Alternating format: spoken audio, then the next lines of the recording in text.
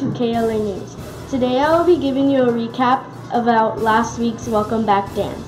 If you did not attend, here are some photos provided by the lovely Miss King.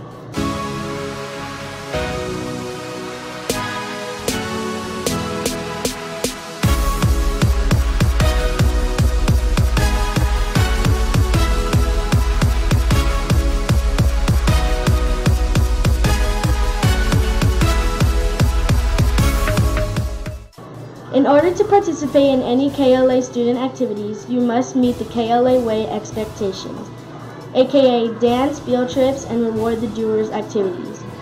The expectations are you must have a 2.5 GPA and CPA for the most recent grading period.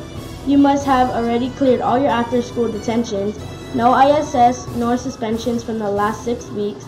Also, none of the following: no fights or acts of violence, no sexual harassment, drugs, alcohol, tobacco, or any harmful approaches towards any adult on campus. Before purchasing any tickets for school events, ask yourself, do I qualify? Reminders: do's and don'ts when attending a school dance. Do: bring a change of clothes, but follow the dress code rules on page 7 of your student handbook. Bring extra money for the snacks. Follow all the KLA rules at the dance. Show the E in reach at the dance. Serve all detentions before attending the dance. We have a list at the door upon check-in. Don't leave campus before the dance starts or ends. Once you leave the gates of wisdom, you will not be permitted back on campus or to the dance. No exceptions. Don't leave your reach class at the end of the day. You must line up at the gates with your reach class. Then you will be dismissed for the dance. Here's a little spoiler alert for the next dance is the Halloween dance, so get your dancing shoes ready ahead of time. This has been me, and next up is Anaya with Room 20. Thanks, Ariana. I'm Anaya, and today I'm going to be talking about Room 20. This is a room where students would attend if they're late to school or not following the uniform policy. A way that you could get sent during class is if you're disrespecting a teacher, assistant, or horseplaying.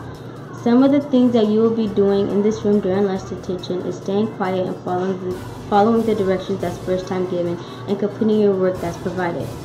For an example, if you get a TSMP and you refuse to fill it out, most likely you'll be sent to room 20. If you refuse to go to room 20 and you have to be escorted, you will automatically get an after-school detention and a phone call home explaining to your parents why you're staying after school and what caused it. I interviewed Ms. Torres, and she says that I wanted to work with kids K through 8 and help them continue to be strong leaders and work with K through 8 teachers to support them.